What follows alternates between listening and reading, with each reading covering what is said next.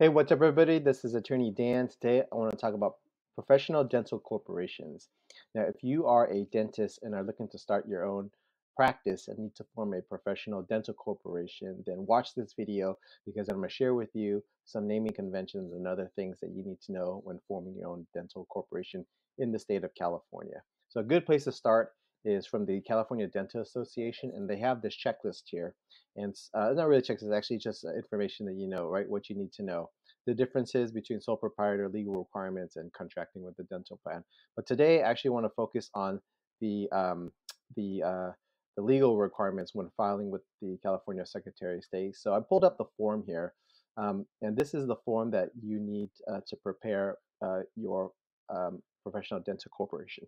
Now, this is a professional corporation. It's used for lawyers, doctors, dentists, physical therapists, and other licensed corporations like that. Okay.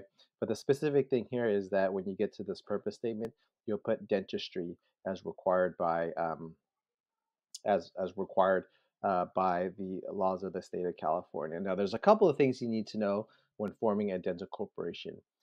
One is actually the name of the dental corporation. So you can't just name it whatever you want, right? Like Wizzle Wazzle Dental, right? The name of that is filed with the Secretary of State must have uh, must have the name or the last name of one or more of the present, prospective, and former shareholders. So one, at least the last name of one of the owners or former holders, and then also dental corporation or wording abbreviations to denote the corporate existence. So it could be dental corporation, maybe dental corp, dental inc, or inc, right? Um, Denoting corporate existence. Now this is very different because California, at least on the normal corporate level, doesn't require you to use the word inc anymore.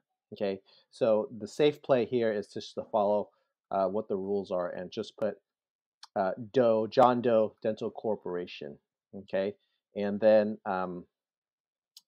obviously just put dentistry in this section purpose statement. Now, what if you want to operate under a different name in marketplace? Like there's lots of children's dental, or like Bright Now is a popular chain, right? So what you want to do file there is actually file for a fictitious name permit. So there's actually two places to do it. One is at your county level, but specifically today I want to talk about the fictitious name permit that you need to file with the dental board. So this requires you to file this other form here with the dental board and pay. There's a fee here, $650, right? But what's really important here is to file the name style under the law and name restrictions, right? So you look at this. The states the name of at least the business for states the fictitious name of at least the family name of the applicants or one or more applicants, the name or one or more past, present, prospective partners, or um, and or dental group, dental practice, or dental office. Okay, and so the name may be descriptive names such as geographic references and may denote practice, as long as they're not truthful or misleading. Okay, and the fictitious may be more in line and so do not have to be equal font size. So some examples are, okay, so these are some examples that they give you.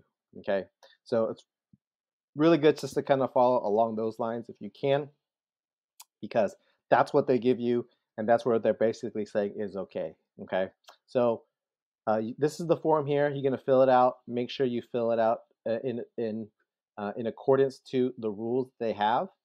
Okay, and so you don't get rejected from the dental board.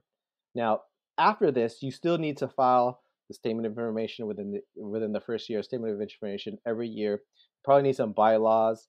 You probably need to issue out the equity. Okay, and so all those other things still need to be involved with this California as part of your formation process. Get the tax ID number.